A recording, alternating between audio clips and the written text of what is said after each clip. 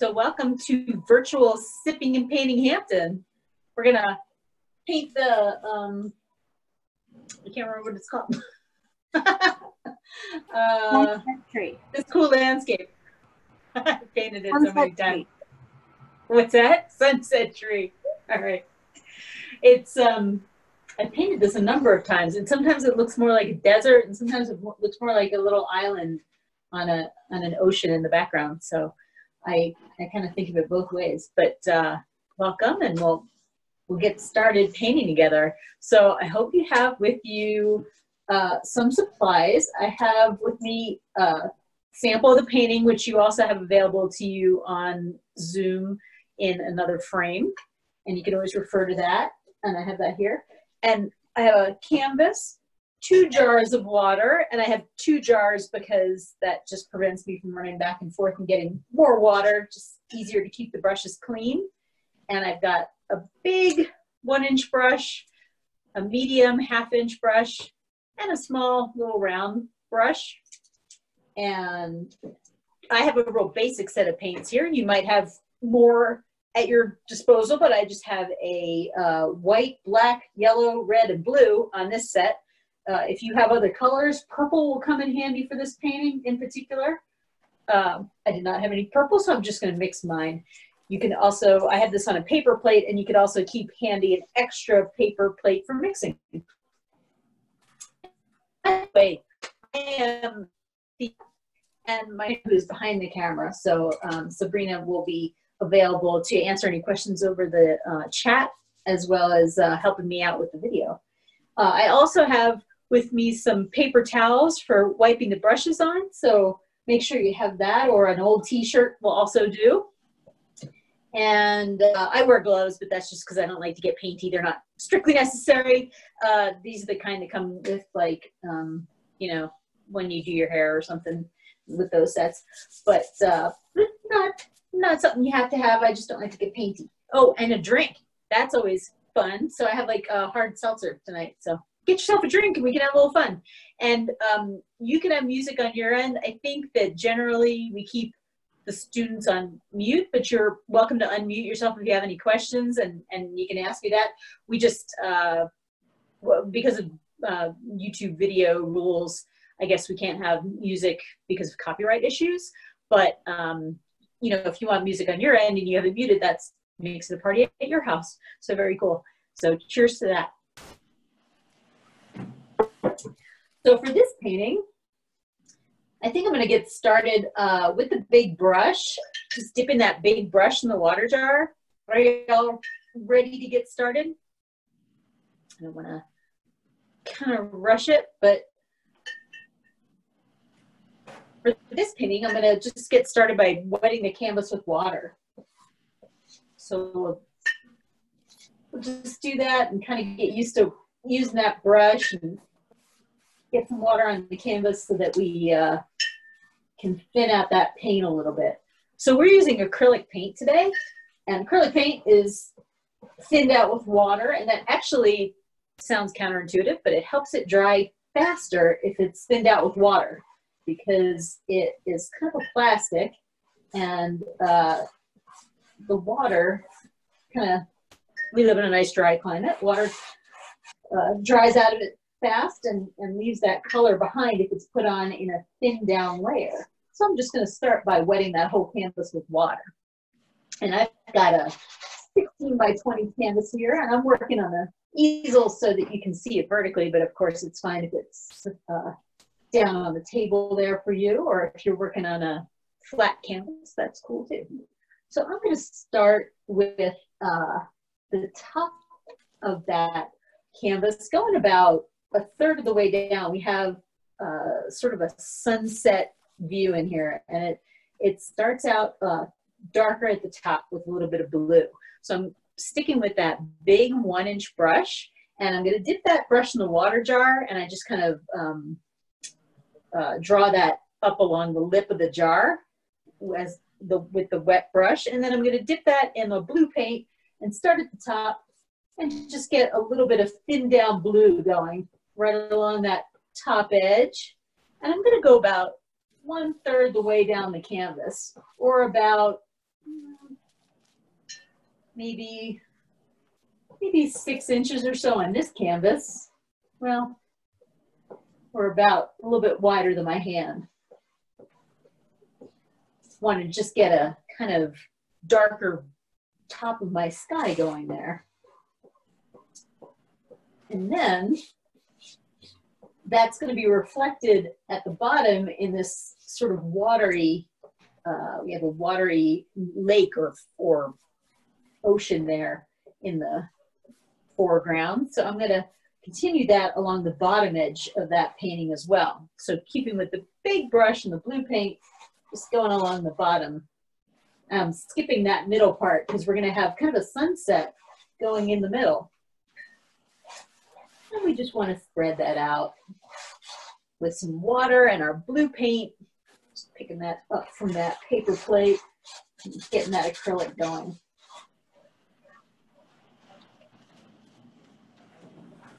Now, it's funny, I painted this painting a number of times, and my husband was in the studio one time when I was doing it, and he painted his as a desert painting, and I painted mine as islands, because you can kind of go in both directions with this. This foreground here, I think it was intended by the original artist to be water, but it can also kind of look like just kind of dark sunset over the land. So it's up to you as the artist. You can decide how you want to paint up your painting. I think my husband ended up putting some cactuses in his version. We've done so many paintings around here, though. It used to hang on the wall, but it's gotten switched out of the lineup and replaced by newer ones. So it's probably with a stack of completed paintings somewhere. I'll have to scare it up. I probably have mine too. And actually, this painting is going to go up for sale at Sipping and Painting Hampton, the finished version of this. We sell all our finished paintings at a bargain. We have a little sale table that they go up for sale for, I think, $13 a painting. So a bargain for original art. So I just started by using that big brush, mixing with water and blue paint, and I did the bottom, about 3 or 4 inches of that canvas with blue paint, and a little bit more along the top edge. Kind of went down more like 6 inches on the top edge. And I just kind of let that, the bottom edge of that blue kind of fade off. And that I did that by mixing more water with the paint so that it gets thinner and thinner. The paint gets thinner and thinner in the water until it just kind of peters out entirely and it's just all water. That's how I get that fade out going. So more paint right along that top edge and more water along the bottom edge of the paint.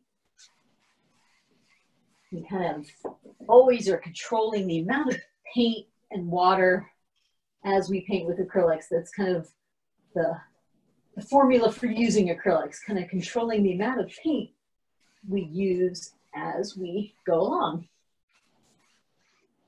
Mixed with our water.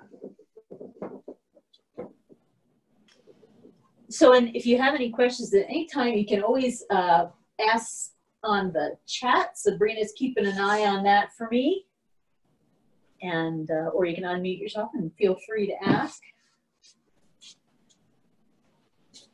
And I'm using kind of a royal blue here, but you can always change up the colors on this painting. I think I see you doing more of a southwest one in there, which is really nice. Get kind of a turquoise going. I like that. And then I'm gonna let that dry just a little. I am gonna leave my brushes sitting in the water jar when I'm not using them, because that'll keep the brushes from drying out while I'm working. We wanna make sure that we keep the paint wet on the brushes as we're working so that we can wash them later, because acrylic is kind of a plastic and it'll dry hard on the brushes if you allow it to dry. So by leaving them in the water jar while we're working, we will be able to clean them after we're done tonight. So that is what I'm doing there. Normally, I mean, if I was working for many hours, you know, I'd want to be cautious about that because it loosens the glue in those metal ferrules on the brushes. But for one painting session, that'll be totally fine. And that way we'll have time to take a little sip from our beverage here.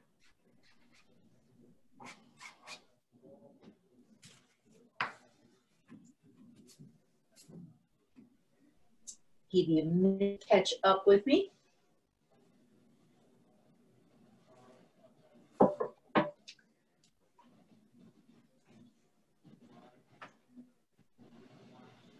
And we'll give our paint a little bit of time to dry too.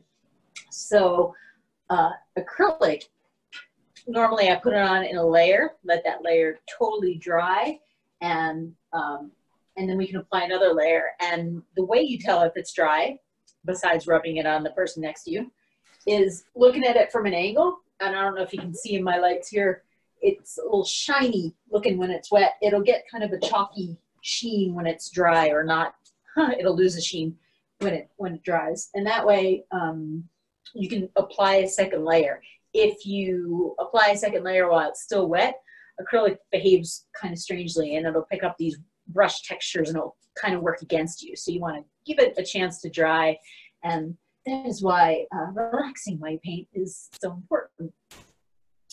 If you're working in your own studio and you're short on time, you can always use a hair dryer and dry that off. But for our purposes tonight, we're just going to wait a minute, let it dry a bit. Oh, and while that's drying, let me tell you something about the studio. I think, as you know, we are selling art kits for all the paintings that we're doing, and we have a whole upcoming schedule at sippingandpaintinghampton.com where you can see the classes that are coming up. And we're doing some in-studio classes with small groups, and Zoom classes as well. So you can pick up kits for the Zoom classes and bring those home with paints and brushes and canvases, and join us for any upcoming events, or even schedule them. You can get a few friends together and schedule them and make your own party. All right, I just went over that bottom edge with a little bit of water on mine, and I can take a paper towel and run that over there too to get that fade going. Let me hold that up so that you can see that a little bit closer. I just kind of adjusted that fade out on that bottom edge of where it fades to white. And the white is just the original canvas. So the blue paint got thinned down with enough water that it just faded to white, but it started to kind of, since I have it up on a canvas, the paint dripped down until it was making a hard edge, and that's why I went over it with a little bit of water, and then I rubbed a paper towel over that to get that fade going again. So now I have water at the bottom, sky at the top, and in the middle here we have a nice little twilight going, but I wanted to make sure that was pretty dry, both of those edges, before I put in that yellow, because obviously yellow, blue make green, so we don't want a green to be up in our sky, because that would, to my mind, be a little odd. So I want to make sure I keep it blue and then yellow. So just waiting for that paint to dry a bit so that we don't get any overlap making green. But once that is done, and it looks like mine, if you look at it from an angle, is chalky enough that it's dry, you can make sure you clean that big brush really well by swishing it around in the water jar. And I really swish it around pretty good to make sure it's real clean. And then blot it on the paper towel so that it's nearly damp, that 1-inch brush. And then I'm going to dip that in the yellow paint. And I'm going to just start in the middle there, filling it in with yellow, because I want that nice twilight. And here I put the yellow paint on in the middle there, and I dipped the big brush in the water jar just to spread that paint out with the water. So I put some paint on the canvas, and then I'm using the water plain out of the jar just to spread it out. And I'm going up and down. I started the stripe in the middle, but now I'm going up and down so that I just barely hit those edges. I don't want to overlap my blue because I don't want green. So I just want to hit those edges that I already painted with that yellow. And here I am scooting that brush back and forth right along that edge to make sure I get kind of a straight edge and don't go over it. And here again, if you do start to overlap, you can take a paper towel and just run it across there, and then it won't drip down. I don't know if you have it on an easel, if that's an issue, but You always have that option. A lot of times when I was painting up on stage, just sipping and painting Hampton, I'd set the music on and let everybody paint. And sometimes I make a mistake and real quick have to pick up the paper towels and fix my mistakes before anybody could see. But luckily with acrylic paint, you can do that. So you always have that as an option. And actually water acts as an eraser. Like here, I got a little drip of yellow, so you can use a little bit of water, go over that with a paper towel, and oh, magic eraser. So very cool. But I want to continue that yellow up. Right now that blue has dried in the top of my sky. So here again, I just want to bump that yellow right against that edge, but not overlap it. Just touch it. Don't overlap so that it doesn't go green. Just want that to go across. So I kind of have, it looks, I think this is the flag of some country. I should know that. But there's blue at the top, yellow in the middle, blue at the bottom. You can always tell me in the chat if you know the name of the flag. You just have the color going. And by the way, I am going all the way around the edges with the paint. If you have a canvas that's one of those that are wrapped around the wooden stretcher bars like this one, you can make sure you go all the way around that little half-inch edge with the paint, because it gives it a nice finished look, the painting, when you're done, and you won't need a frame for it when you hang it up. You can just kind of hang it up with those painted finished edges. So make sure you go all the way around there whenever you paint. I know I have to look and see if I did my far edge. I forgot that. I gotta do that blue on the far edge because I couldn't see it and I forgot all about it. You also want to make sure you paint top and bottom edges, especially with ours. We hang our sipping and paintings up our stairwell, and so when you walk up the steps, you can see the bottom edge. So you want to make sure you get that bottom edge so that every time you walk up the steps, you don't go, oops, I forgot. You gotta get that bottom edge going too. So I'm gonna put some blue paint right along that bottom edge. This is why I wear gloves, because that's how I get painty. I end up painting, I just painted my hands there, holding up that. You might be a neater artist than I am. I'm all messy. So you might not need the gloves.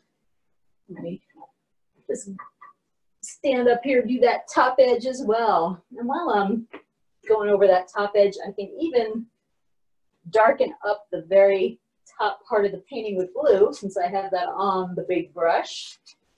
I'm going to spread out a little more blue paint at the top, because that first pass of blue paint was a little bit see-through on mine and a little bit light. So if I go over it with a second layer of paint, and here I'm just swishing the brush back and forth along that top edge, about the top, about 3 or 4 fingers width on that top edge. And I'm just darkening up the very top of the painting. So it's a little darker blue, and you get that twilight sky. All right, so we've done a few things there. Make sure I didn't confuse you. Let me tell you all those things again. We did a little more blue paint at the very top edge by doing a second layer. I went all the way around the edges with the paint, and we did our yellow in the middle without overlapping the blue top and bottom. And I set the big brush in the water jar, and I'm swishing that around. Oh, Sabrina, my helper, told me it's similar to the flag of Sweden. Actually, Kathy mentioned that on the chat. Oh, okay. Thank you. I knew it looked familiar. I love that. Vexillology, the study of flags. We're learning things. This is good. I was just fixing my blue at the bottom there where I have my little drips. Always dripping a little paint. I'm putting a little more blue at the bottom too while I've got the paint on the brush. And this bottom part of the painting, let's assume like the original painting had intended that it's a body of water. So if you're going to paint a body of water, there is a flat horizon line to that, because you want to sort of, well, assuming you want to give the impression that the water is calm and it's not a windy day. So we want to keep that horizon line as flat as we can. And if you want, you know, if you wanted a wavier line, you could make sort of a little bit of a U-shape brush stroke, and then you'd have a little wavy water edge. But for the, because I'm copying the sample, I'm going to make it straight along that edge. So I'm just going to go over that where the yellow touches the blue, just with a straight line going across. And I'm making these long brush strokes, but if you're not comfortable with that, you can just do it little short brush strokes one at a time. Just try to keep that as flat as you can. And it'll give the impression of a nice, calm, peaceful day on a lake or something like that. Or maybe it's a peaceful ocean day. I don't know. But you can also paint this, like we talked about, as a desert landscape too. So if you wanted to make hills on your painting and tell everybody it was a desert landscape, that is your prerogative. It is your painting and you're the artist, so you get to decide what is the subject matter. That is the nice part about painting. None of these have to be a match set. Nobody's going to see my sample when this is done, so they will only see your work of art, and you can express yourself the way you like. We love creativity at Sipping and Painting Hampton. All right, got my little water's edge going in there with my big brush and blue paint. And now, let's see, this sky has a lot of nice color in it. So we want to make sure we get all that nice color going in the sky. Now, I'm going to leave behind my big brush. I'm just swishing that around in the water jar, and I'm going to leave that sitting there. And then I can get out my medium-sized brush and start to add a little bit of twilight color going in the yellow part of the sky here. So I just wet that medium-sized brush in the water jar. I'm going to pick up some of that red paint. You might also have orange at your disposal. You could use orange here too. And I'm just going to go along that yellow with some long lines of red. You will want to thin this down with water. Right now mine are really bright, but I'm just going to thin those out with a little bit of water so that they just have a little bit of paint, but just spreading that color out in that middle area. And I want to leave kind of the center kind of bright yellow, or maybe just off center, so that there's a hint of the sun in there. There's just a place where there's a light source coming. The sun is in the middle there. But just adding a little bit of red or orange in there. You can also press the brush to the canvas on the edges and lift it up as you draw it towards the middle. So pressing the brush to the edge and just lifting it up as you come towards the middle. I'll do that a little slower. That's another option on those brush strokes. I am swishing that medium-sized brush around in the water jar and just going over that with some plain water too to thin out my color there a little bit. And I also was seeing, mine went on, I don't know if you can tell from this distance, I'll hold it up a little bit. It was getting a little bit of the canvas texture. Is that visible? That you can see if the paint's a little bit too dry, it picks up the kind of plaid texture of the fabric on the canvas. So by adding a little water, it smooths it out and you get rid of that texture. So I like to use the water to do that. We're always controlling the texture of the paint with the water and the amount of paint that we're using on the brush. So there is that. Now, in some of these areas, I feel like I might need to go back and rebalance the amount of yellow, but I'm going to let that dry before I do that. While I have red on the brush, though, I'm going to continue to go up. I want some of that glow. I don't want it to be confined just to the middle part of the painting. I want some of those red strokes to go up in the upper part of my sky. So I'm going to continue to go across with some red brush strokes over that transition edge. Oops, I'm getting drips. I'm going to pick up my paper towels and just pick up those drips. But I want to continue those long brush strokes into that blue sky too. And I'm letting some of that sky show through. I don't want to totally hide the sky back there.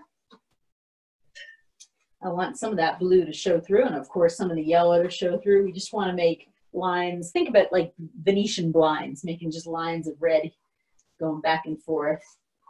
And then we'll have some blue and some red showing and some yellow, so we're getting a combination. And since I thinned out the red with water, it appears orange in spots too. So we have a nice bunch of different colors. It's getting purpley where the red is mixing with the blue, and it's a little bit orange where the red is mixing with the yellow. So I'm getting a lot of nice color on this canvas.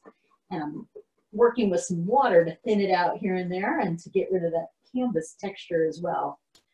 So continually dipping the brush in the water jar, blotting it on the paper towel so that it's not too wet and drippy, and then using a damp brush to spread the paint over the canvas and to smooth it out.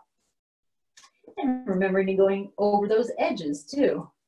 So kind of doing all these things at once. It's kind of a process, doing it all at once. And I actually am using very little paint in this whole process. I put a little paint on there, and then I used the water to spread it around. And you can see my palette is actually pretty clean at this point, even though I put a lot of paint on that canvas.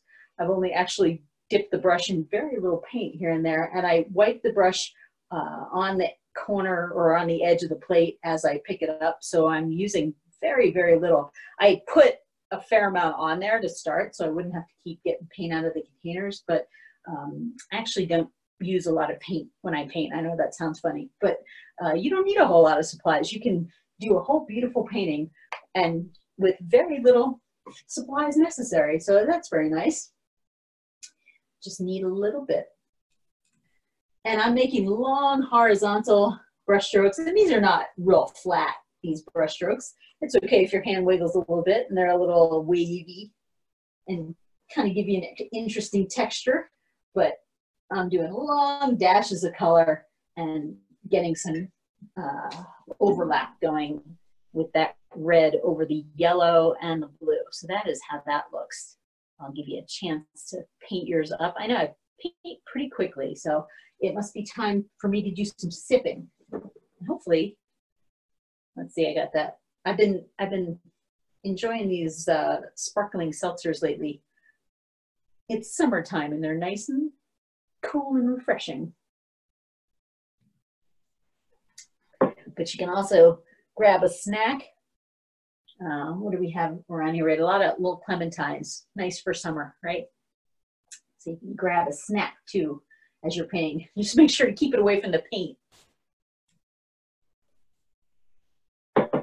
I would say acrylic, it's better than oil paint in terms of cleanliness, but you don't want to get your food near your paint. So just letting that dry for a minute there. And then maybe we'll add a little bit of sun in there. So right now I have more dark blue at the top, and then we had yellow in the middle, blue at the bottom, and we went over the yellow and the blue at the top with a little bit of those red long brush strokes. And right now I consider that to be kind of my first pass going with the red paint. I'm gonna do a little bit of correcting. I see that I'm gonna let it dry a little bit. Here again, if you keep working the paint while it's wet, then it'll give you funny brush strokes. So we'll give it a minute, let it dry, or you could hit it with a hair dryer if you had that at your disposal. And I did leave my brushes sitting in the water jar. Let me also let you know while we're letting that dry, grab that over here. At the studio at Sipping and Painting Hampton, we do have these cute little branded face masks. So if you want to stop in, and we're selling those. Oops, sorry, I'm holding that upside down. We're selling those, and that is all the rage these days, right? Everybody needs a face mask. And then we have little watercolor ones too. These are kind of Monet inspired. They can look different. You can wear them front or back, I suppose. And these will hook over your ears real comfortable little masks. So those are cute. You can pick those up at Sipping and Painting Hampton. a painting kit for our painting classes or just to paint at home. And we also have painting kits for kids too. So we have a lot of cute little paintings for the kiddos. We have sun, moon, and stars, and let's see, what else do we do? Oh, I can't recall. Do you remember, Sabrina? We had a couple of kids' paintings going. Butterfly. Oh, that's right, butterfly. So we have a bunch of different subject matter for them. So now we let that paint dry a little bit, and now we want a light source or brighter spot coming from kind of the center. So I'm thinking about that now because I want to adjust some of those transitions and brush strokes that I have in the twilight part of my painting. And so I'm going to use white paint to do some of that adjusting. So if I thin down the white paint with a little bit of water, so say the paint is about the consistency of skim milk, if you thin it out with a little bit of water, then it becomes translucent, and then you can adjust the maybe harshness of the red brush strokes over the sky. I want to make them a little bit mellower, or seem to blend better. So while I am doing that, I want a brighter sun spot in the sky, and so we would put less water in the paint and make it more opaque, more white mixed with the paint. So using that medium-sized brush, took that out of the water jar and wiped it on my paper towel, and now I'm going to pick up the white paint. So I want more white paint to start, and I'm going to make a half circle, kind of a sunspot in that sky, and it'll be a little bit translucent because the paint always is. The acrylic paint always seems to be a little see-through. It's okay if it's not. You can always just make a bright white sun. But I'm making a half circle right along that horizon line to start. And let me hold that up. Oh, that is far away. You can see that little half dome, little sun coming out of the water there. And then I have that white on the brush. I can either dip that in the water to thin it out more, but I already used a lot up in the sun, so I'm not even going to do that.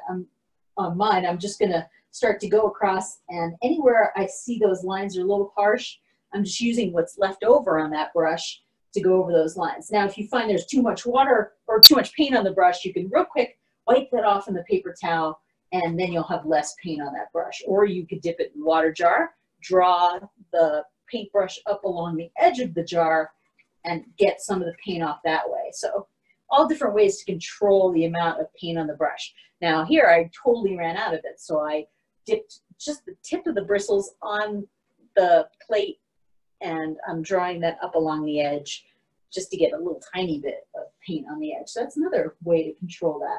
And I'm coming off my sun and pressing the brush to the canvas near the sun and lifting it up and off as I move away from that sun to get an impression of the glow coming from that half circle that I made. So, and I just mentioned a second ago that the paint is a little translucent as you put it on, and it especially seems to dry that way. It's really funny. It actually seems to go on a little thicker and then it dries. I don't know if you can see that on the zoom, but it dried a little more see-through. So I'm actually going to hit that with another layer of white to make the sun itself a little more opaque. We don't want it to be quite so see-through. We want to make that the bright spot. So covering over my brush strokes from the past. Don't want that red showing through. And I'm doing that more in the middle of that half dome shape, and I let the edge, I didn't go over the edge of that half dome shape because then it has that fade out. So there's always kind of different ways you can handle that. And I have a little bit of white in the sky, more near that sun. You can also, so I'm going over the sky near the sun with these long horizontal brush strokes. If you wanted to, you could also radiate out in a starburst pattern and make the sun look more typically shiny, you know, more star-shaped that way. You could use that bright sunburst look, but I'm just sticking with these horizontal brush strokes for now. near my sun, and I'm pressing the brush to the canvas near the sun and lifting it up as I move away from that sun. And actually, I just corrected, I had a kind of smudgy edge of my water, so I'm using the white to correct that too. The great thing about acrylic is you can always make adjustments and corrections, and nobody will know what is beneath the previous layers. So it's almost like you meant to paint it that way, and it comes out better than you could ever think, because you get to make the corrections. So I'm gonna just leave that medium-sized brush and toss it in the water jar so I can hold this up and show you a little bit closer what I've done there. I painted a half circle for the sun, and then I went over it with a second layer right in the middle, and long horizontal brush strokes coming off away from that sun by pressing the brush to the canvas on the sun and lifting it up and off as I go left and right away from it. I want to make sure I get that fade out. And if it doesn't fade out enough, make sure you clean that brush in the water jar and it's just damp, blot it on the paper towel, and then you can use just the plain damp brush, just filled with water, to use the wet paint on the canvas and spread it out so that you get that fade also. See, as the paint is still wet, you can spread it out with a damp brush. So another thing, like here, if you find you have rough transitions of color in some areas, like I think I'm gonna put a little bit of translucent white over my red there. I just swished that medium-sized brush around in the water jar and blotted it on the paper towel, and I'm just picking up a tiny bit of white with the tips of the bristles of the brush. And I'm just gonna swish that around up here, because I think I had that canvas texture showing through, and that always makes me, I just like when it's a little bit smoother. So anywhere I see that, I'm just gonna go over with that skim milk kind of white. You know, it's thinned out, the paint is half white and half water, so that it's the consistency of skim milk, and I'm going to use that to go over some of those areas, and it'll get rid of that canvas texture and appear to smooth out the paint.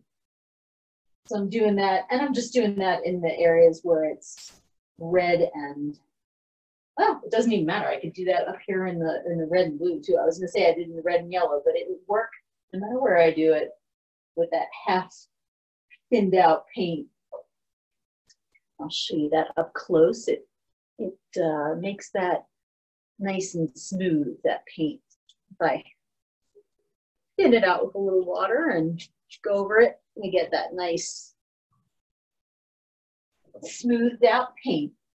So now I have red going over my blue up there, and red and yellow, got my bright sunburst. See, and here again, it dried a little see-through. I'm going to even bump up my sun one more time with another layer of paint, bump up that half circle with some plain white, because I want that real bright, my sun setting over my desert or water.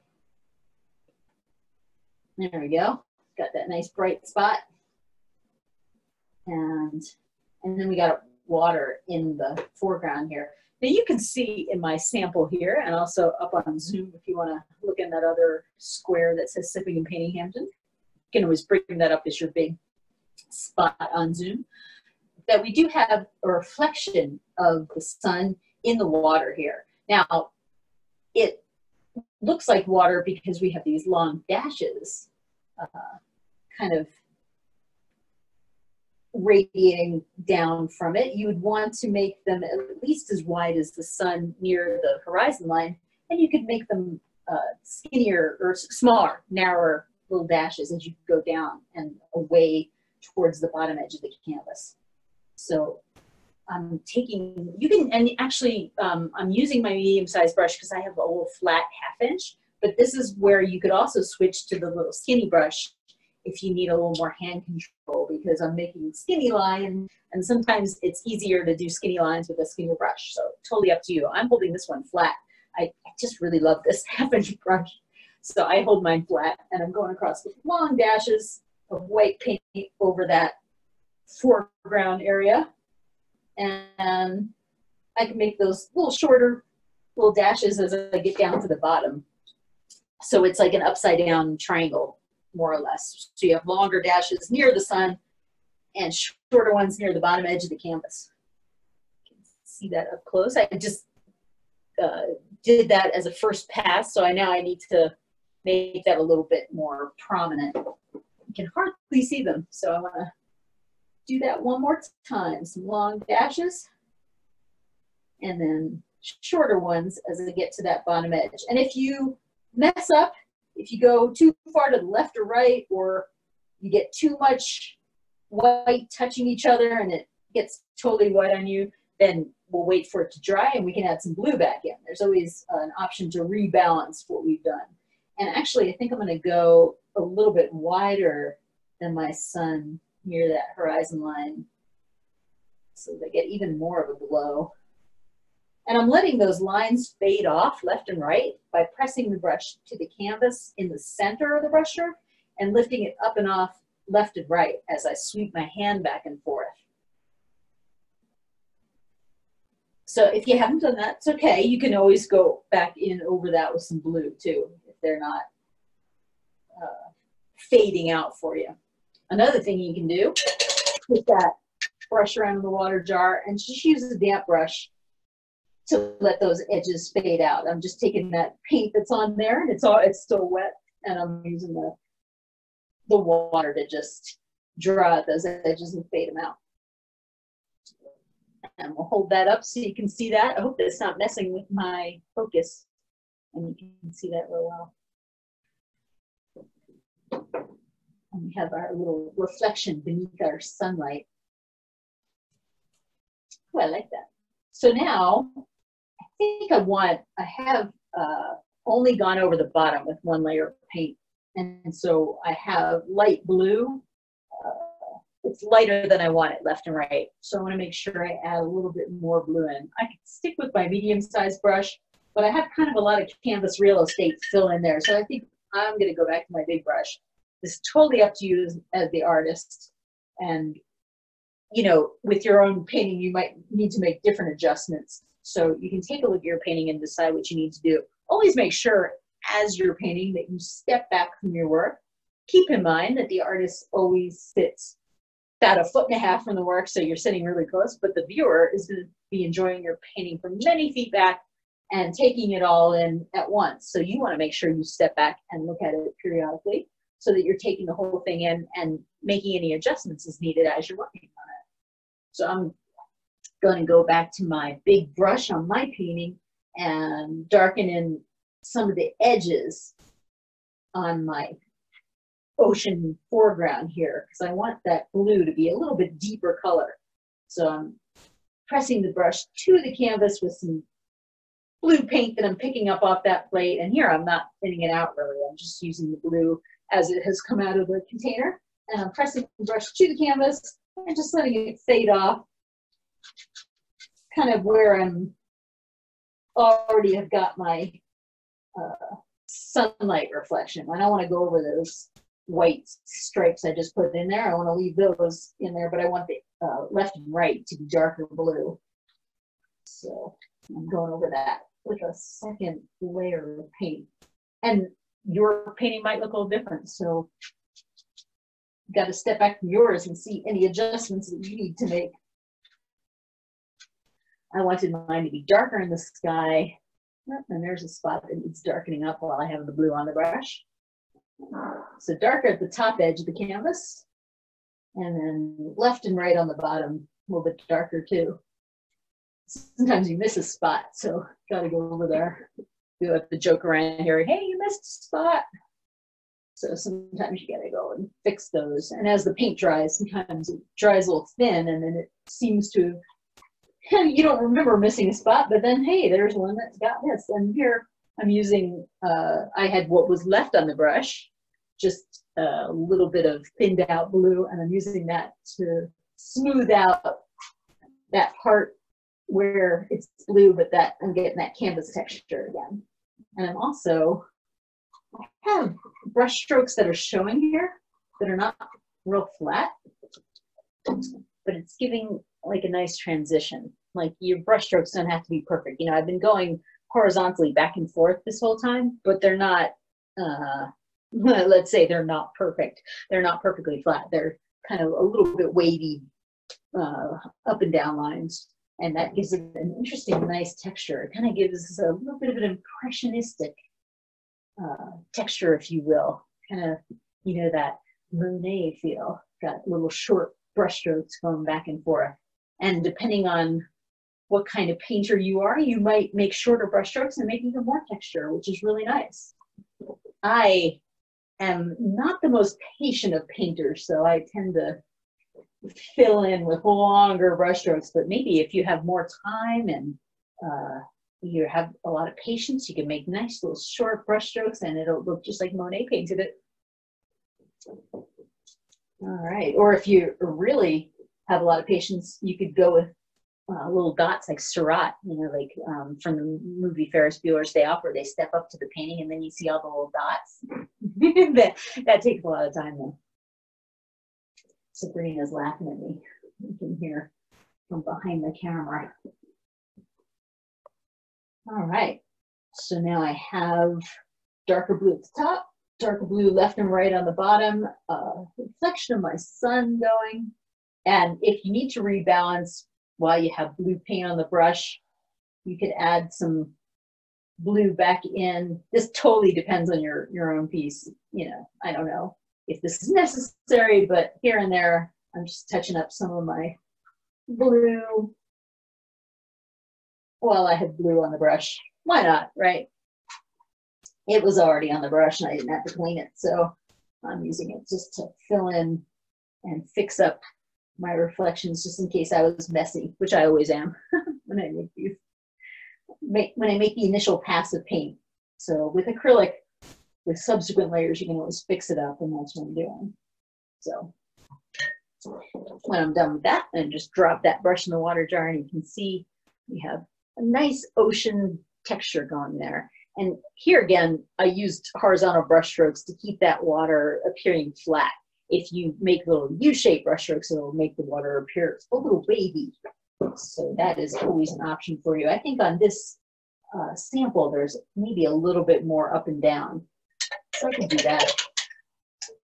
I could do that and make it a little bit of a breezy day. I don't know, it depends on your mood. If you want your waters to be still waters, or if you want them to be a windy or breezy day on the water. It depends. Maybe you want to put a sailboat in later and you want it to be a little breezy because you got to have a little breeze for your sailboat. It is up to you. Or maybe you just have a power boat, a motorboat, and you just want to keep the waters flat. I just picked up my medium-sized brush and I'm going over some of those white strokes. Always making little adjustments, and this will give you an opportunity to catch up with me also. So now I'm holding that medium-sized brush and it's got white paint on it, and so I may as well add some of these clouds in the sky. Now we have some puffy little clouds, and it's totally up to you if you want to put clouds in your sky and make it kind of puffy little cloudy day. But I want to sort of caution you that you need very little paint when you make clouds.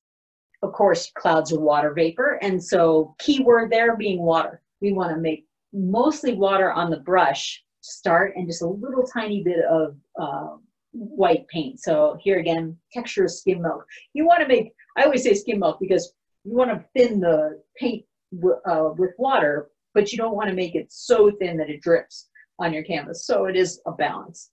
But I just have a little water for my damp brush and a little bit of paint, and I'm using that, and I'm kind of swirling that around on the plate to keep that going on that. And I kind of, you know, I kind of just want to make it see-through on the plate there, and I swish it around. It's hard to see because it's white on a white plate, but when you put it on the canvas, when you make little spiral brush strokes, you'll see immediately just how much paint you have in there, and you'll know whether you need to adjust it or not. So I'm swirling this medium-sized brush around and making puffy little clouds in my sky that are more, I kind of think of them as higher in the middle, you know, just, but it's, you know, clouds, they can be any shape. but I'm making mine kind of more or less triangular shape so that they're higher in the center top of the cloud and kind of flat along the bottom, kind of those puffy little cumulus clouds. And then I can add a little bit more white. I just dipped my medium-sized brush in the white paint and adding just a little more white paint that's not thinned out along the bottom edge of that cloud. And I want to make swirly brush strokes so I get a nice scalloped edge. You want it to be rounded, but it has more white on the base of the cloud. It's still see-through. You can see that sky from behind it, so it's a little bit of water in the paint, but more water in the paint at the top, so it's very see-through at the top. So let me hold that up to the camera so you can see that real close. You get that? And then you can add as many clouds as you want in your sky. This sample has a bunch.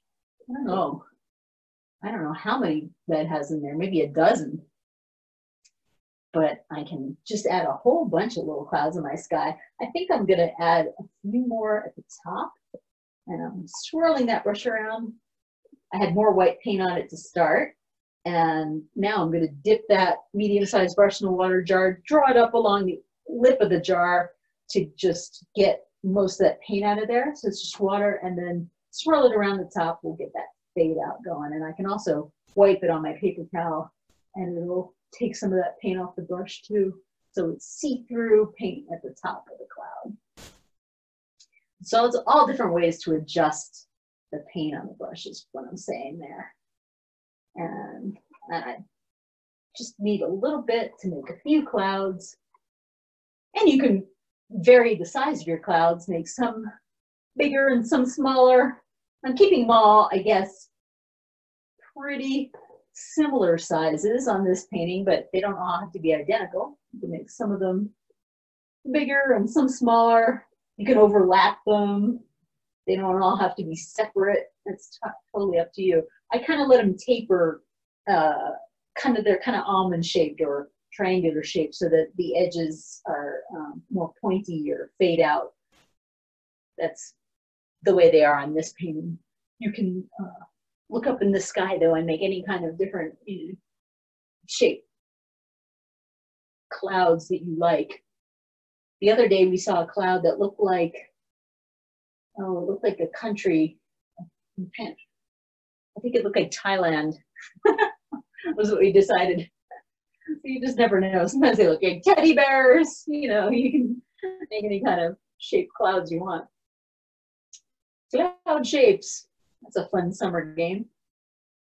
But more white paint, more thick white paint at the bottom edges of those clouds and kind of fading at the top because it'll give them some sort of sense of shape in the sky. Or I kind of more in the middle too. I would say they fade out and they get thin along the edges. And sometimes I'm going over some of the ones I already painted because that paint dried really clear. So you have to go over it with a second layer of paint.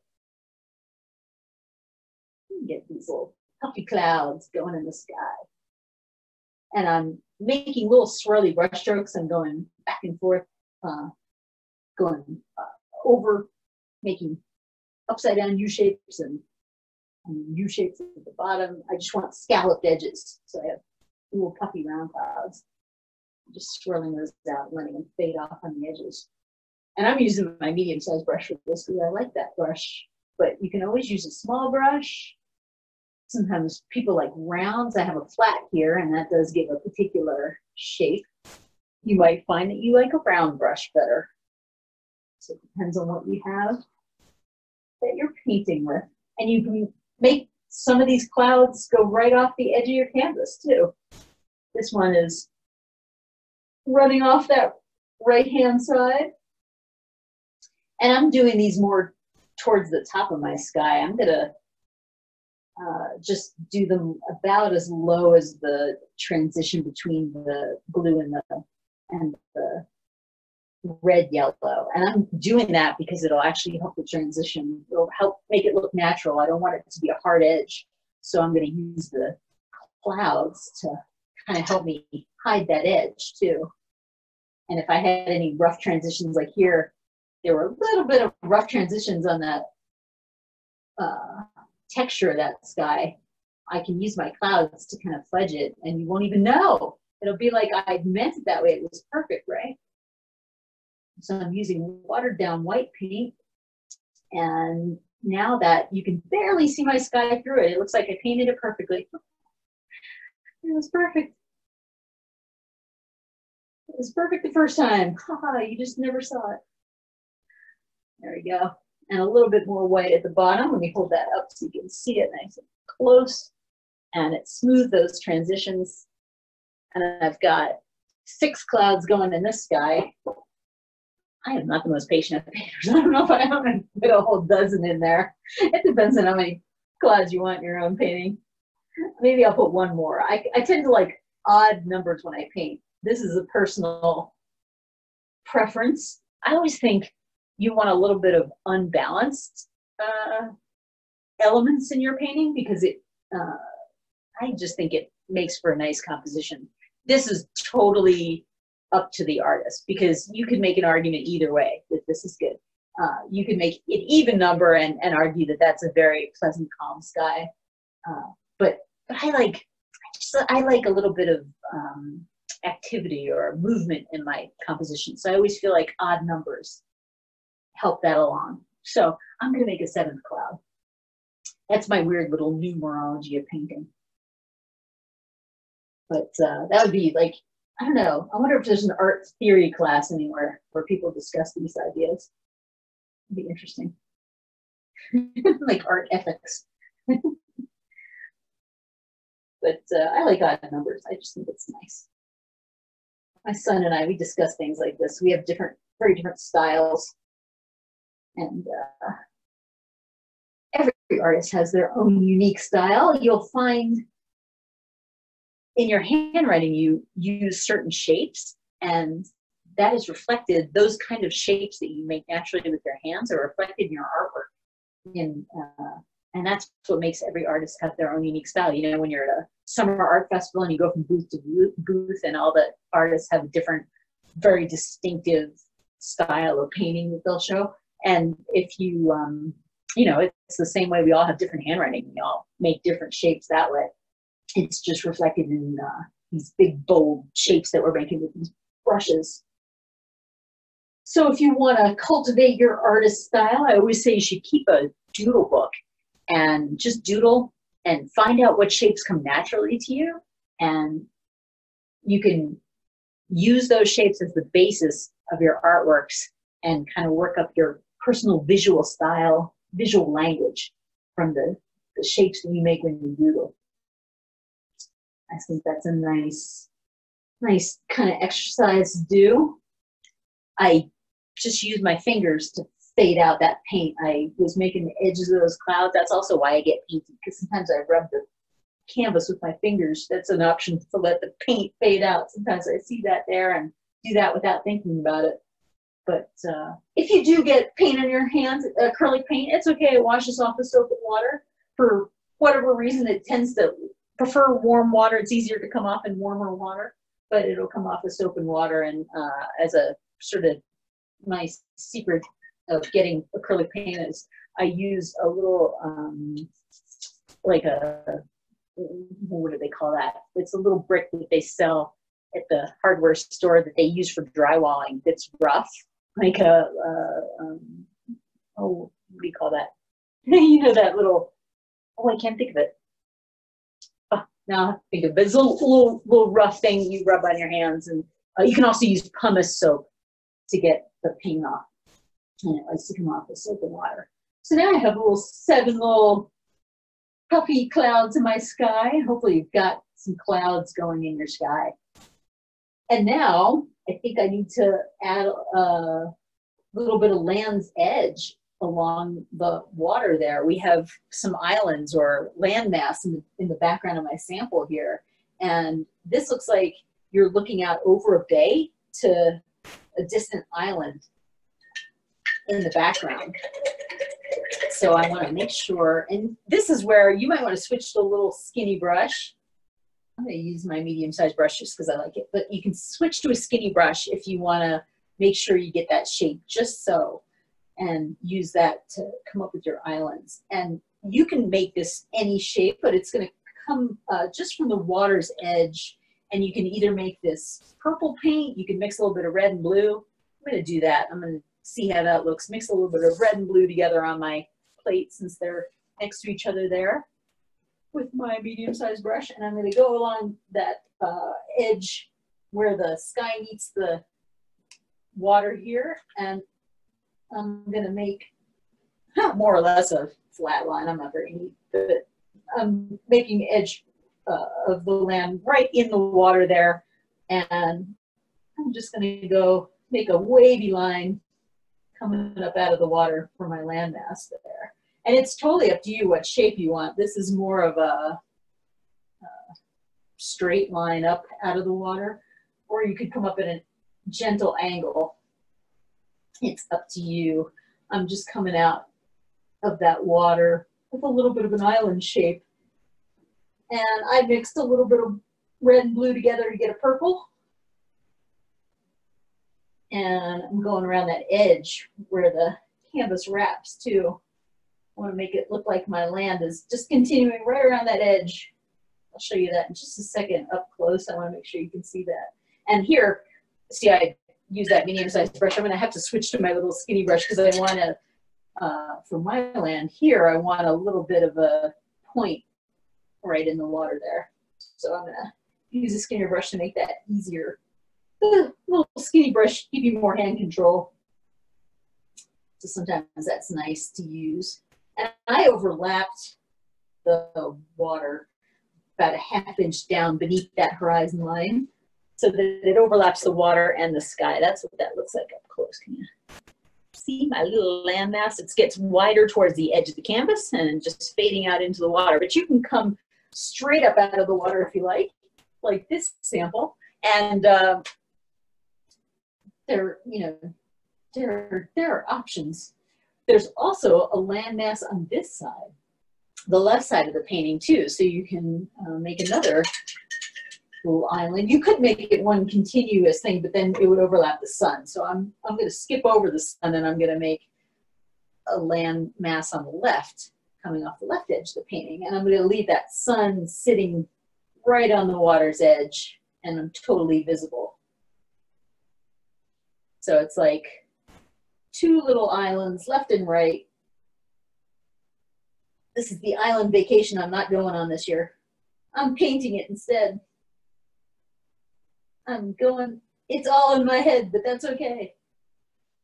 So I got a little land on the left-hand side, and that went on a little bit watered down. I'm gonna have to wait for that to dry. I'll go over the edge, but I'm gonna wait for that to dry, and I'm gonna go over that. I'm gonna hit it with another layer of paint when it dries because it went on a little thin. I don't immediately try to fix that because that's where with the acrylic paint it'll start to pick up some funny brush textures. Sometimes you have to be patient with yourself while that's drying. I'm just gonna do something else with my time. I'm going over that edge where it was kind of messy. I'm making sure all my edges are nice and neat. That'll give me something to do while that island dries, because if I try to work it, I'll be overworking the paint and it'll just work against me. It'll pick up funny brush textures and that will not look good. So I'll find something else to do. I'm gonna fix up my edges. This is called a gallery wrap when you paint the edges like this, because galleries use this trick to keep from buying frames for all the artwork, because framing is really pricey, so you don't always want to do that. You want to paint around that edge so you don't even need a frame for it. So I'm just going over that edge that's resting on the edge of the easel there. So now we got our land overlapping our water just a little bit, overlapping the water's edge so it comes down into the water, and then overlapping the sky just a little bit. And I made them a little bit taller left and right. They're only about, boy, that one's only about 1 inch tall, maybe 1.5 inches or 2 fingers width. Not very much. Just a little land masses in the water. Now I better step back and look at it and see if it's shaping up like I like. This depends on your own personal painting. I'm gonna use this opportunity to fix up the yellow in my sky. I feel like I have on my painting, since I use very little paint, I still have some canvas texture showing through that red paint in the yellow. So I'm going to use a little bit of yellow mixed with white to just fix those areas. And this is totally depends on your painting. I'm mixing a little bit of white with yellow on my paint.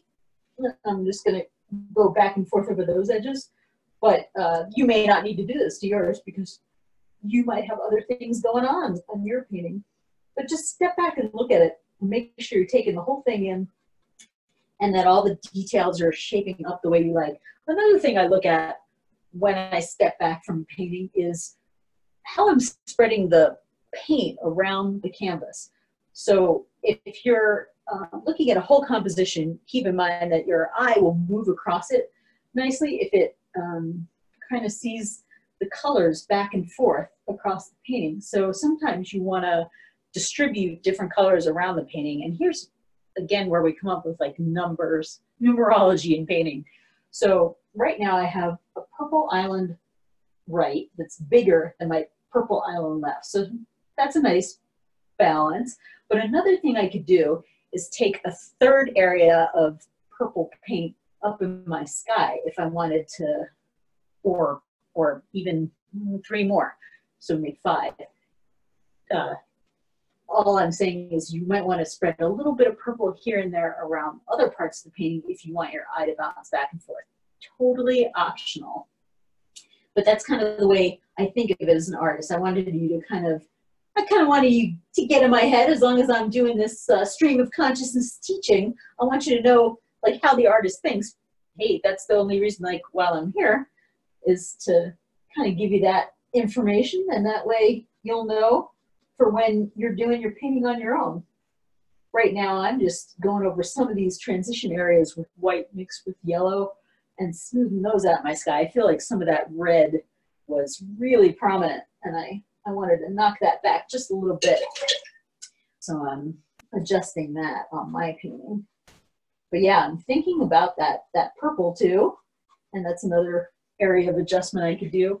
So I'm going to clean off the brush, just to make sure you always clean off the brush between colors. Got to clean that off really well. And then you can go back to purple. I don't want any of that yellow on the brush, otherwise I'll get some strange color. I haven't even used the black. I was just thinking that's going to be our last step, making our happy little tree up there. But I'm going to just add a few streaks of purple in that sky. I feel like I want to bring that out just here and there in a few spots, and that will draw my eye around the canvas from those islands. Kind of a little visual treat. That's just a nice little bit of purple here and there. And I made that purple, thinned it out with a little bit of water. So now on my painting, I've got little island left, bigger island right, purple, purple, purple spots. And then you get a nice, your eye kind of goes in a circle around those areas without really thinking about it, you know, just when you're taking in the whole composition. Little artist trick there. And then we've got my, 1, 2, 3, 4, 5, 6, 7 little happy puffy clouds. And you'd want to look at your clouds now that they've dried, because sometimes that white dries a little bit thin, and if you want to add a little more white to any of those clouds, especially along that bottom edge, because you want to pick up that reflection from the sunlight, you could add a little more white in as well. What I'm going to put in my tree next, so it's actually not that necessary to do that one there, because it's going to be behind my tree. In acrylic, I should have said this a long time ago, we're always working background to foreground. I did start teaching the painting that way, but I never mentioned whenever we work acrylic, because it's a layered kind of a medium, we always work background to foreground.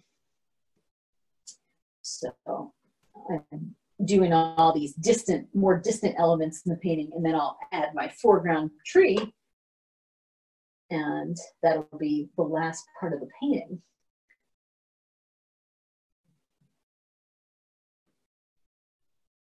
And it's nice with acrylic, we can do these in a pretty short period of time. If you're working in oil paint, oil stays wet for a really long time, but you tend to have to work them over a longer period of time. The interesting thing, like Bob Ross, he worked his paintings wet in wet is the technique he used. So he was able to do those paintings in a pretty short period of time. We're a big fan of Bob's because we teach, Nancy teaches the Bob Ross classes at Sipping and Painting Hampton. She's a certified Bob Ross instructor. I don't know if you knew that, but she has gone down to their school in Florida for several years and learned different techniques every year. Some years it's trees, and some years it's mountains, and some years it's florals. And she's learned a bunch of all the different techniques. I know she's gone down a few years in a row, and she teaches the Bob Ross classes here in Denver now. And it's really rare.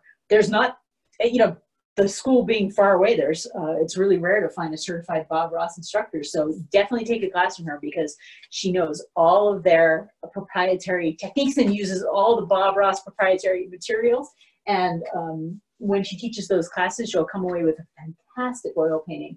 And those paintings are done, the classes are longer. I think they're 6-hour long classes. And you do paint wet and wet, but oil paint, it takes a good month to dry after that. You kind of leave it in the garage and let it cure. The oil paint, the linseed oil, eventually, I guess, evaporates out of the paint and it dries. But acrylic paint, you can do in one evening, so that's really nice. And it's relatively less messy. All we have to do is clean these brushes at the end of the evening. So right now I just have them sitting in that water jar. So now we can paint our happy little tree. And this tree on our sample comes from all the way at the bottom edge of our canvas and goes almost all the way to the top. So it's totally up to you where you want to put your tree. This one sort of assumes that there's land that the viewer is standing on, and you can't even see the roots of the tree. It's beneath the picture line, beneath the bottom edge of that canvas. So we're not even going to have to do the roots of the tree. It's just the trunk of the tree coming straight off the bottom of the canvas and going up in the top. Now keep in mind, as you're doing trees, that they're always widest from the point of growth, and they get skinnier as they move up and away from that point of growth, and the outer twigs and branches are all sort of fade out to skinny little lines. So it's helpful here, sorry, my little messy paint hands I'm showing you, but it's helpful here to use a skinny brush because we're going to end up doing those little skinny branches at the edge, and sometimes it really helps with hand control if you have that thin brush to make those thin branches. So I took that little skinny brush out of the water jar, and since it was in there, I wipe it on the paper towel. I actually have I have an old t-shirt. You can use either cloth or paper towel. I have both sitting here, but make sure you wipe that brush off. And I do lay that down flat to wipe it off to make sure I get the water off of the handle of the brush and the ferrule as well as just the tip of the brush, because you don't want it to drip down as you're painting. But taking that little skinny brush and going to dip it in the black paint, we're going to have a silhouette of that tree. So this is just black. And think about where you want to place your tree. This one is about 1/3 of the way from the left side of the canvas. So at least a hand's width, or maybe a little bit more from the left edge of the canvas.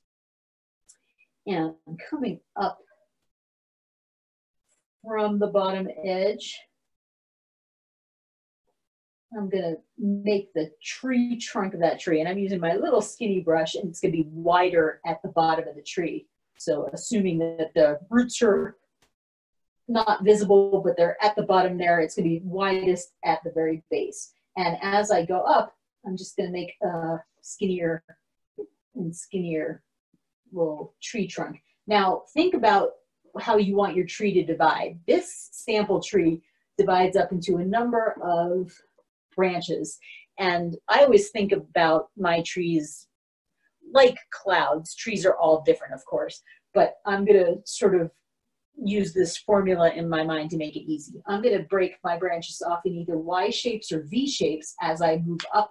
So I'm moving up and away from the base of the trunk and moving up in the shape of a Y or shape of V every time I break off into a different branch. And every time a branch comes off the main trunk, it gets skinnier as it moves up and out. So the branches can be as wide as the tree trunk, but they get skinnier as they move away from the tree trunk. So first I'm going to make that trunk, and this paint's been sitting on this plate now for an hour, so it's a little bit dry, so I'm dipping that little skinny brush in the water and I'm mixing it around with the paint and I'm kind of spinning that around on the plate there because I want it to be the consistency of Hershey syrup now this time, because we don't want it to be see-through. So we've moved from skim milk to Hershey syrup now. We just want a little bit of water in the paint, but enough to make it flow smoothly for us. So we don't want it dry. It's dried out on that plate, so we got to add a little water to it. But using that little skinny brush and making the tree trunk, and go slowly so you think about the shape of your tree. You don't have to do this fast, and you can always practice on a piece of paper before you commit to the canvas if you're feeling unsure about your tree. If you're watching this video later, you can always pause the video, but feel free to just practice on your own if you don't want to do it on your canvas to start. Sometimes people want to test this out before they apply it to the canvas, but then I'm going to go up. For this one, I'm going to do the trunk just above the horizon line, and then I'm going to break it off into a Y shape to make a branch that branches out. So you can see that looks like the letter Y just above that bottom edge. And I always want to make it wider at the bottom, so I might have to go back and widen that out. And I also want to make the branch widest where it hits the trunk, and then skinnier as it moves up and out. So I'm lifting the brush off as I move away from the tree trunk to just let it fade off. Now you can, if you have skinnier brushes in your collection, you can go to a tinier brush as you move away from the tree trunk if you want to make little skinnier branches and twigs. That's up to you. If you don't, just lift the brush away from the canvas and just use the tip of the brush, little skinny tip edge of the brush, and then you can make those branches skinnier. So you just use a lighter and lighter touch. But every time I move away from the point of growth, breaking them off into little Y shapes. Hold that up real close. Little Y shapes and little V shapes, and I'm moving up and away on my tree. You can go in a downward direction. You know, your tree could be a totally different species than mine, but I'm doing them more in an upwards diagonal on all my brush strokes on this, because I'm following this sample right here. And what's fun about this painting is if you're totally if you end up thinking your branches came out funny, you can hide the branches with the leaves that are coming up towards the end. So it's kind of a good painting to practice on if you are new to painting branches, because you can always obscure them with a whole canopy of happy little leaves. So it's totally up to you.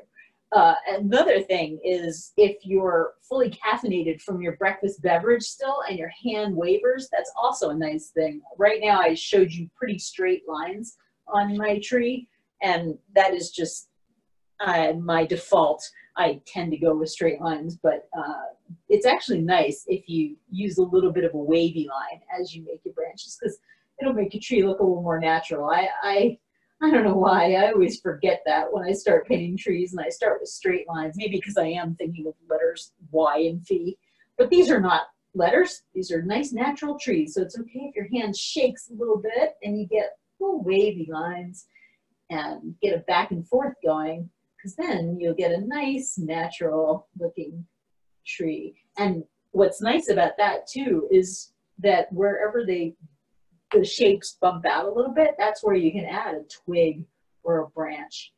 And they can also overlap. So let me show you that. Got that going on. These are a little bit more wavy here. I should add a little bit more wave to my lines, and they can overlap as well. They don't all have to be separate. And you can do as many branches on your tree as you like. On this sample tree, on our painting, they go all the way to the top. So I can go way up here. I gotta add a little more water to my brush. See, when I went on that first pass, you can see that canvas texture showing through. I added a little more water to the paint to get rid of that canvas texture. Make that paint the consistency of Hershey syrup on the plate, and then you can get a nice opaque black line going. And I am leaning my hand against that canvas there, but I can do that because the paint beneath it is dry. Make sure if you lean your hand on the canvas that the paint is dry, otherwise you'll both mess up the background and you'll get paint on your hand. So you got to be careful, make sure that's dry. But leaning my hand there, and I'm going all the way up towards the top, and I can make as many branches as I want. I'm going to make taller branches directly above my trunk, and I'm going to make shorter ones left and right so that it's more of a rounded out canopy of leaves on my tree. The whole shape of the tree is going to be, oh, lollipop shape, if you will. And I can paint a little faster because it's okay if these are wiggly lines. You don't have to paint this quickly. In fact, you probably should not. You should carefully paint your lines. You don't have to go fast. But now that I have that basic structure in, I can just add those all in. I want to make sure, like right there, I bumped out the paint a little more. Always want to make it thicker as I move down. So if I make it too wide higher up, then anywhere beneath that, I want to make sure I make the tree a little wider so that it looks like it's thicker at the bottom. I started out the trunk pretty thin so that I had that sort of wiggle room where I can always make the bottom wider. If I start out real wide and I get too wide at the top, then I'm gonna make, I'm gonna have a giant tree. It's gonna end up looking like one of those baobab trees, real wide at the bottom. We don't want to kind of do that. So I start out thinner. I can always add more paint, so I always start out with less. Less is better to begin with, and you can always add more. And here on this sample, the trunk divides into 3 pieces, and I haven't even kind of done that. So I'm going to divide that trunk a little bit lower down in a Y shape to kind of be faithful to my sample. Oops, and like that, my overlap was in an awkward spot there. Yeah. So I'm gonna make another overlap. Okay, just keep overlapping them until I like how they look. And if I decide they look weird, I'll just put leaves over them. I can always do that. Nobody will ever know because it'll be leafy.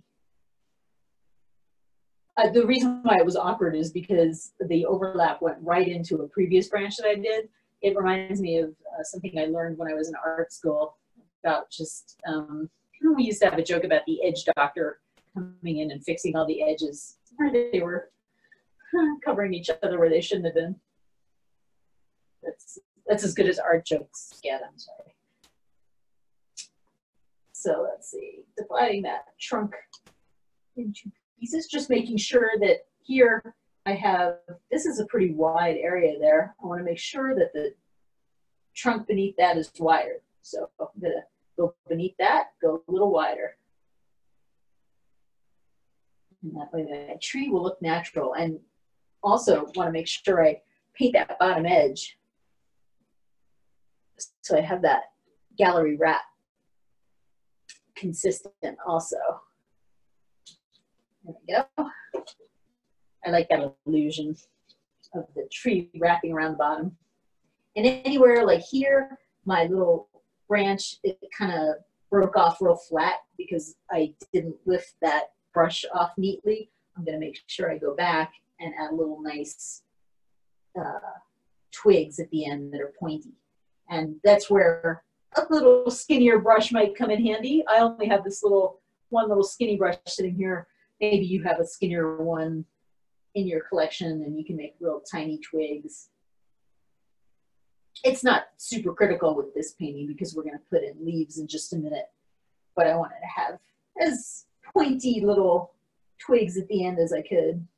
So I'm lifting that brush up and off, and you may need to add, it looks like I need to add just a little more water to that paint. So I cleaned that brush off in the water jar and blotted it on the paper towel real quick, and it was just damp, and that allowed me to spin that brush around in the paint again and get it thinned out, and then I can lift it up and off and get those nice pointy little twigs. Let me paint that up close for you. So pressing the brush to the canvas and lifting it up and off in the shape of a Y or a V. And I'm getting these little pointy edges. I can take advantage of the point on the tips of the bristles of that brush. And I am not overlapping them a lot here, but I can overlap those little branches too. They can cross over each other to make that look like it's coming back and forward in space, and we have a nice three-dimensional tree. I don't want to make it all flat. I have done that in the past. I have made very flat-looking trees, and sometimes that can look pretty cool, actually. There's a painting in my husband's office upstairs that we painted for a piece that we did for the local news here, and it's a little heart-shaped tree. I think it was Valentine's Day. It was a couple's painting, and it was Valentine's tree, and so it's got a little heart shape in the trunk, and there were no overlapping branches. I always look at the painting because I'm always sitting up in the office, and I didn't make it overlapping, but it actually looks pretty cool because it's kind of a graphic-y, like graphic art, if you will. It's not meant to look natural. So, you know, everybody knows obviously that trees are not heart-shaped. So it's kind of a stylized tree, and that can be nice too. It doesn't have to be, it can be whatever you want it to be because it's your painting. So in that case, it worked out really well. But in this case, I'm making a more, I want to make this a more naturalistic tree. So I'm overlapping those branches to make it look three-dimensional. Some of those are kind of fork shape. I started out with like all these two twig branches, but some of them you want to make 3 and 4 twig branches. They don't all have to be the same. They can all be different. It's hard not to kind of make patterns when you paint, I find. You like repeat patterns. I don't know, that has benefits and it has drawbacks. The drawbacks to it is you want to kind of make some things thicker and some things thinner and some things bigger and some things smaller to keep it natural looking and to make it a little bit unbalanced to give a visual interest. But what was I going to say? So that's the benefit of it. But making a regular pattern. I lost that train of thought. Train just went right off the tracks. Saying there. Let's see. But sometimes it can be a benefit to make a regular pattern because, I'm forgetting the word. Like there is some kind of a little bit regular patterns in nature. What is that? Oh, when you make fractals. You know, fractals tend to be kind of, they're not repeated, but they tend to, like those shapes repeat, but they're not ever exactly the same, is what I'm saying. So it's kind of a balance of both. Yeah, there's a benefit to either way. Let's see. Making those little branches. So once you decide you have enough branches, and I didn't exactly duplicate my sample there. I was just bumping up those edges of my trunk there too. I don't want to make the edges totally straight. I want to make my tree kind of interesting. Oh, make sure you take a step back. So I just noticed this little lower branch needs some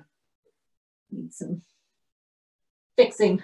I needed a little bit more interesting twigs on it. I won't forget that. Got to step back from your work. And I also want to make sure, like here, it's a little bit wider trunk, and I want to make sure it's widest at the bottom. So I'm going to come back where it's lower and make the branch wider where it connects to that trunk. There we go. Always making adjustments. Just want to make sure it's wider from the point of growth and skinnier as we move away from it. But once you're happy with your branches, then you can add a canopy of leaves to it. So the original sample was actually painted with a fan brush. You might have one of these at your disposal. There's a couple of reasons why that is the case. First of all, this fan brush is boar's hair bristle, which is a stiffer kind of bristle. The brushes I've been using are those nylon brushes, so the bristles of the brush are smoother and softer, and so they make a particular smooth, soft pattern as you paint. But the boar's hair bristle kind of keeps the texture of the brush a little bit more, and so the original painting was painted with one of these because you can put the paint on the tips of the bristles of the brush and then kind of poke the canvas with it and get a particular texture with it. But I wasn't sure if I wanted to kind of stick with very basic supplies for this painting on Zoom, because I didn't know if you had one of these at your disposal. So that is just one option you can use. If you have one of these, you can test it out and try out that technique. Otherwise, we can use the nylon brushes that we've been using on this painting, which is what I'm going to do with this sample. There's kind of two different directions to go with this. And you can always test this out on a piece of paper and try it out before you commit to the canvas. Let me just show you how it looks in case you have one at your place of painting. I'm gonna, which reminds me, I totally never even mentioned, if you like this video, you can always drop a tip in the virtual tip jar at Ehrnstein Arts. That's my little Venmo. I never even mentioned that. Working for tips tonight, just like we would at the bar. Got the drink. I totally forgot about my drink. I'm not drinking enough at this bar. But if you want to pretend you're at the bar with me, you can always drop a virtual tip in the virtual tip jar at Venmo. My Venmo is at Ehrnstein Arts, and that's here. And I think there's it's up on my little Zoom square too, if you need that. But if you have one of these boar's hair bristle brushes, and it doesn't have to be a fan brush shape, it can be any shape, but it's a stiffer bristle, then you can try this out.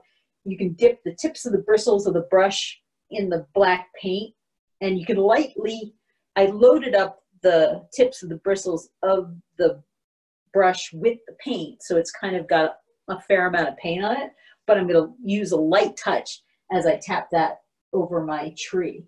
So I just get that texture of the bristles. That's a real light touch. You can see where I tap that. If I tap it a little harder, or if I hold the brush at an angle, I'll get more of, because this is a fan brush, I'll get more of an arc shape, which is actually how that sample was done, but I don't prefer that look personally. This is just personal to the artist. I'm going to just use the tips of the bristles and tap it straight on, and I'm twisting the brush around on my fingertips to get different angles on that texture so that it doesn't look like any particular shape. That is just one option. If you do not have one of these brushes, that's okay too. We can have different kinds of leaves on our tree. That is just one option. So I'm going to use my medium-sized brush and show you a different option. I took that out of the water jar, and I'm wiping that on the paper towel, and here again, wiping that flat so that I get the water off the wooden part as well as the tips of the bristles. You want to make sure just to have a damp brush, and then I can dip that medium-sized brush, just the tips of the bristles, in the black paint, and it might take you a little bit longer, but you can make little dots with the tips of the bristles of that medium brush as well. I mean, of course, you can go with a bigger brush, but I always start out with less is better. So I'm just using that medium-sized brush, and I'm tapping that, tap, tap, tap, just little dots to make leaves there. Let me hold that a little closer so you can see how that goes. Just loading the tips of the bristles, that medium-sized brush, with black paint, and I'm twisting that around, also twisting that around in my fingertips and then tapping it in different directions over the branches. Now keep in mind that these leaves don't all connect to those branches. A trick that illustrators use is that some of those leaves just fly near the branches and they're just dots in the sky nearby the branches. So in other words, think about letting the birds fly through. Leave spaces so you can see the sky through the background of your tree. And those leaves don't all have to connect to the branches, because your mind will kind of visually connect it without even thinking about it. You'll think, oh, leaves on tree, and the viewer will just kind of know that leaves are connected to tree. They don't actually have to connect, and it'll give it a more open look if you just let those fly near the branches. I do want them denser, kind of over the twigs and branches, and just a little more fading away as I move out towards those points, but they don't all have to connect. And I'm using that medium-sized brush and just tapping those on there. If you make bigger brush strokes, I don't know if I want to do that on here, but you can use bigger brush strokes and actually make little sort of diamonds and squares using that medium-sized brush. That's okay too. It'll be a different texture, but I'm just using the very tips of the bristles to make those little dots to tap them on. That's sort of, we bring up Seurat again and make those little stipple brush strokes if we tap them on there. But it's okay to make them bigger too. If you don't have the patience and you want to make little bigger brush strokes, it's okay to tap those on there, make bigger leaves. It'll also, if you didn't like how your branches look, it'll also give you an opportunity to cover over those with the texture if you make bigger leaves. So that could be a good thing. It's up to you as the artist. Maybe you like your leaves better than your branches. I'm going to let my branches show through. I'm going to kind of be mindful of where I put those leaves because I like them fairly well. And I'm just going to leave some of those branches showing through there and some of the sky. I'm also trying to be faithful to my sample over there in case you wanted to match it up. But tapping all those little leaves on there. Tap. And I'm twisting the brush around to make sure I get different shapes out of that brush. Before I touch the brush to the canvas, I'm twisting it around in my fingers kind of each time to get different textures out of that brush. And also, sometimes I'm touching it a little bit harder and sometimes a little bit lighter to get different size leaves also. Sometimes if I press a little heavier, I get bigger leaves. Press a little bit lighter, get smaller leaves. So we've got all that on. And we want to make sure that we have some of those leaves kind of in, some of them can like fly totally separate from the bunch to really open up the look of that tree. Make one or two kind of wildly outside the set so that you get, it really just opens up, gives a place for the birds to fly through, opens up the canopy of leaves and makes it look nice and natural. I want to make some lower down in here. I want to make them, I'm going to make it more dense, I think in an arc shape here. And I want to leave my lower branches showing a little bit more. Tap, tap, tap. All those little leaves in there. It's important to step back from it too as you do this step. And do it slowly so you know where you want each leaf. Because, you know, painting in black obviously can't, it's harder to take it away. So you want to make sure you're more deliberate with your brush strokes.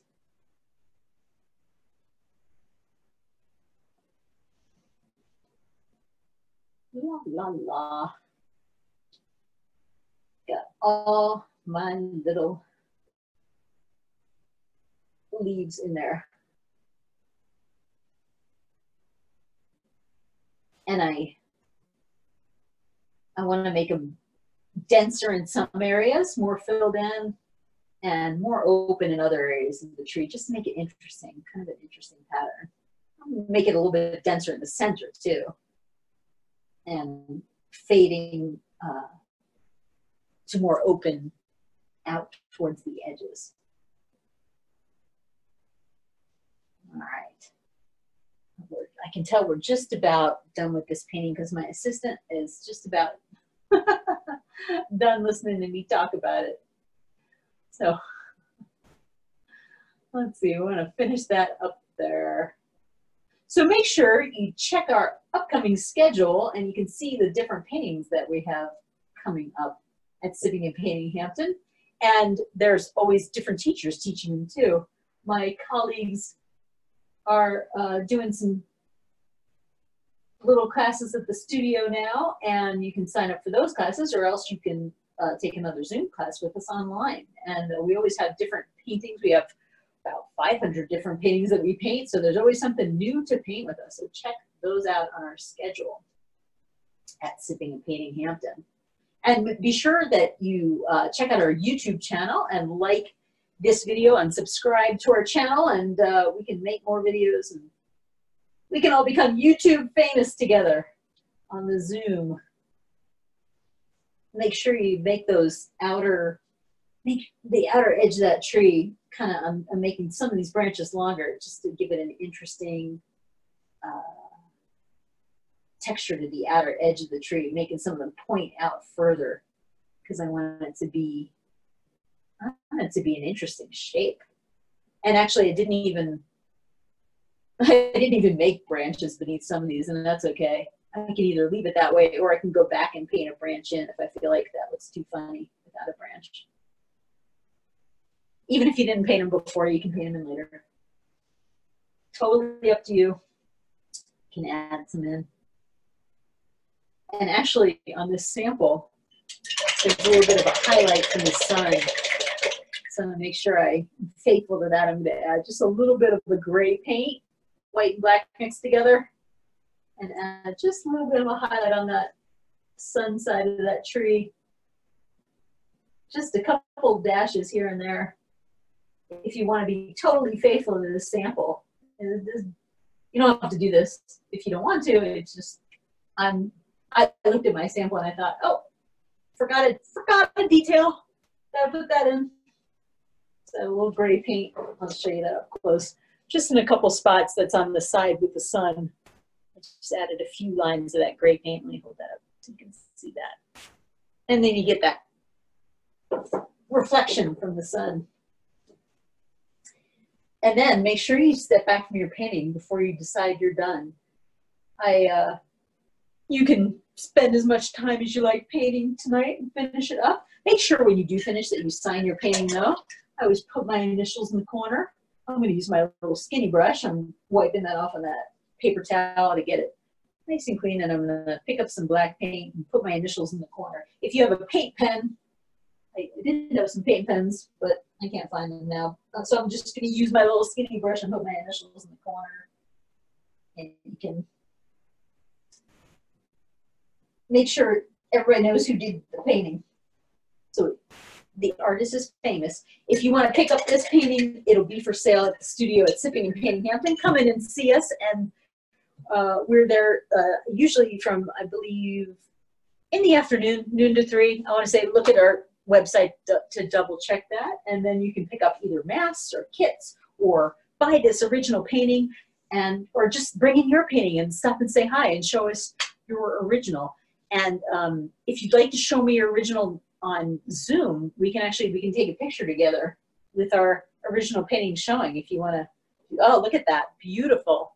So Sabrina, do you want to take a picture for the little Zoom for posterity, Sabrina? Oh, wait, my assistant, they went away. Do you want to take a picture for the Zoom picture? Can you take a photo? Sure. Yeah, there we go. I'll hold mine up and we can look at that. I was a little bit at an angle. There we go. I love the colors you have on yours. The nice aqua. It looks like a very tropical sky. I love that. Beautiful.